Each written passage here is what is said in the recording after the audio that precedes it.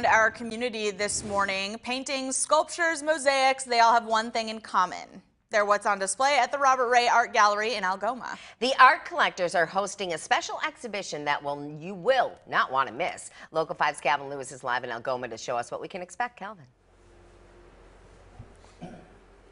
Well, Shelly, Caitlin, good morning to you both. I've been sort of like a kid in a candy store here this morning because we've been inspecting and getting a behind-the-scenes look at all of this fantastic and beautiful art that is part of the Water Dance project here at Robert Ray Art Gallery in Algoma. Joined alongside Dale here, one of the owners. And Dale, thank you so much for joining us this morning. Yes, thanks for stopping in today. Absolutely. So we are actually in another portion, believe it or not, of the gallery. Tell us a little bit about what we're looking at here this morning.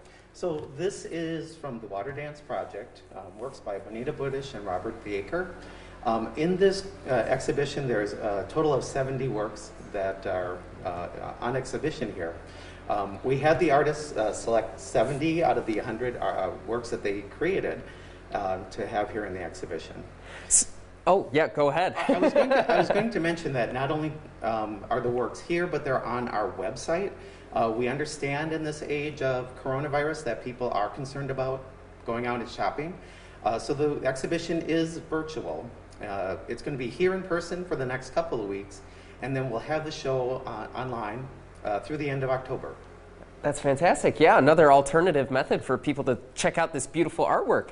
I did want to ask you as well, there's also going to be a portion of proceeds going back to a certain cause with some of this artwork in particular, is there not? Yes. So we and the artists are interested in water conservation efforts. And so we've selected 3 organizations to donate a portion of the proceeds to.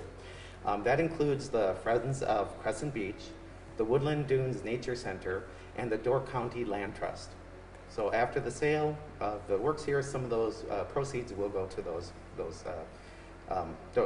organizations. That's fantastic, yeah. And so and a large part of this gallery is obviously highlighting those artists, and a lot of them come from the local area as well, Green Bay as well as Manitowoc, right?